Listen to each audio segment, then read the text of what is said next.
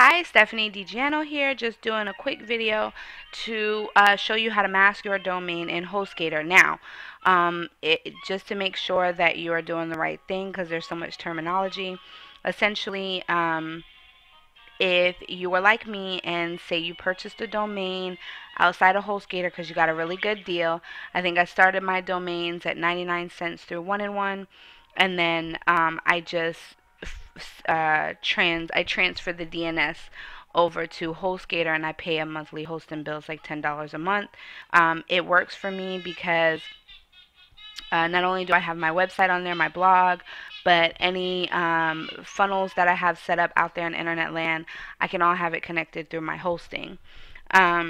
So what I have is my website actually has a really long link, very difficult to promote. Heck, it's difficult to remember.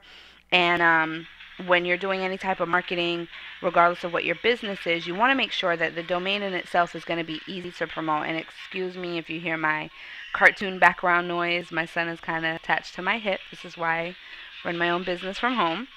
Um, so anyways, anytime you are promoting anything, regardless of the business or type of business that you run, you want to make sure that your domains are easy to remember for your clients because things happen in day-to-day lives. People forget things. So that is my tip to you. So what I'm going to do is I'm going to mask it so that when people are going to my domain, magneticleadsolutions.com, it's taking them to my blog. Or to whatever pages on my site that I have. So when you log into HostGator, you'll see the page that we have here. Go ahead and scroll down. There's two main areas that you will work with probably more than any, especially in the beginning, and that is files and your domain section, which is here. Okay. For this training, you're going to work with files. You're going to go to your file manager, which is right here. Okay, make sure you have the domain because you can have multiple domains. Make sure this is the one that you're looking to work with, as it is mine. I'm just going to move the screen over a little bit. So now we're in the file manager, and if you look here onto the left, you should see something that says public HTML. You want to go ahead and open that up. It's going to give you some drop down options. I want to work with Magnetic Lead Solutions, which is here, so I'm going to open that up, and I'm going to go ahead, and now that I have this open and this is the domain that I want to work with, I am going to add a new folder, which I am going to name blog because I want it to go to magneticleadsolutions.com/blog. Okay, and create new folder. Now you have it here, and if you also look here when you open up Magnetic Lead Solutions, whatever you named your file, or your folder I should say, is going to be here. Alright, and just go ahead and highlight it so it's selected, because now we want to open it up, and it's going to be an empty directory at this point, right? So here's where you're going to add a new file, and the file name can be blog. Oh, no, I'm sorry. Wrong. It's index.php. Index.php. Okay. Go ahead and highlight that. And we are going to go into the code editor. Okay. Here you're going to have blank code. And that's okay. You don't need to know anything about HTML. You're actually going to open up a new tab, and you're going to Google redirect masking URL HTML. And the one that we're going to select, because I kind of already looked for the one that I wanted, but it's going to be here. So it's www.ontworks.nl/domain-redirect-keeping-URL-path-URL-masking. So pause, take a look at this link, and this is the one we're going to.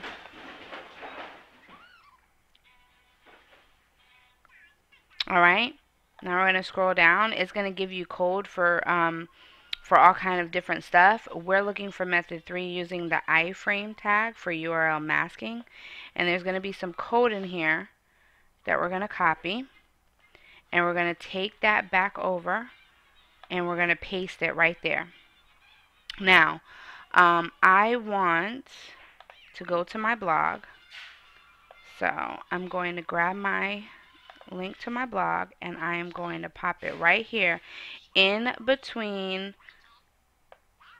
your I forget what you call those little things, but if you look at my screen, it's directly in between those two quotation marks, I want to say. I hope that's the right terminology, but oh well. See, you don't need to be a genius to do this. It's very simple. So just go ahead and paste in the link that you want. And the only other thing you need to do is know the width and the frame. Now, you can go to the site that you're sending it to, and you can use a tool that's called Jing. It's free, and basically it's a screen capture tool. So when you go to screen capture, it's going to give you the width, which my width is going to be 1366. See it here? 1366, right? Now the height is not correct there. Now I'm going to go back over here real quick before I get into the height, and I'm going to put my width in. Alright, I know it's 1366. Now, for my particular page, it's pretty tricky doing something like a video or something that will show up just in this area. For the most part, Jing is going to give you the height and the width. However, for mine, it's a little bit more difficult because I have a really long page here because it has my blog posts, and I want it to go down. I want people to be able to scroll all the way down. So you got to kind of play with it a little bit. So for example, when I look at this, it's showing me that the height is 624, if you can see that there in the bottom right corner, right? But if I escape out of there and I just scroll down to where it ended before, and I go back to my Jing and do the same thing,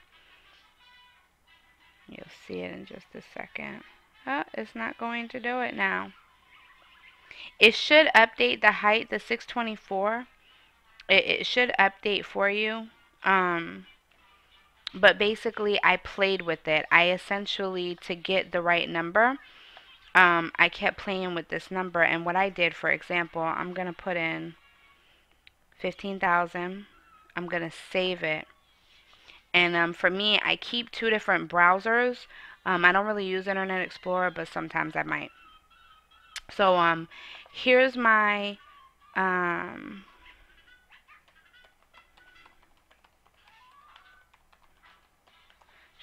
.com/blog. So we're going to come here, and I'm going to scroll down to see where does it end, to see if my 15,000 really got me to the end.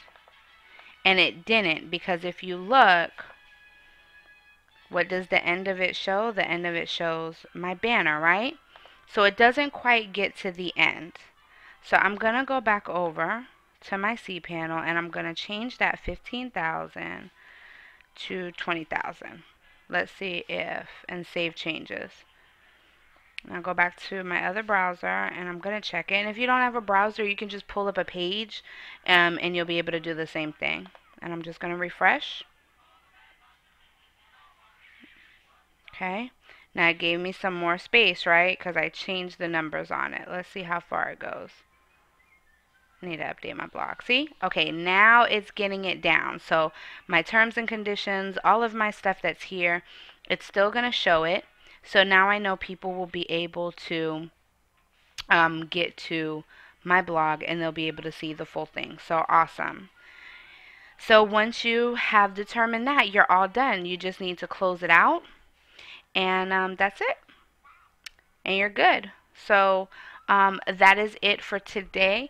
I will leave down the links for one-in-one and Hostgator. Maybe if you stumbled upon this video and you would like to get that great deal for the domain.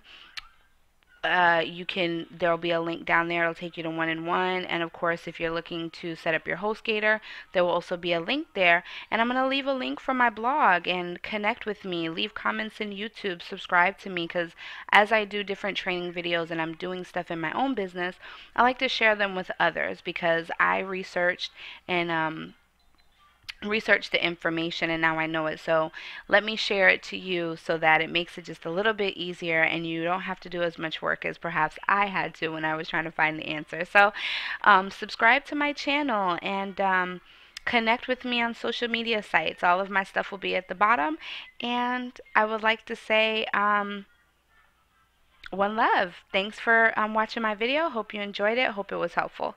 Take care.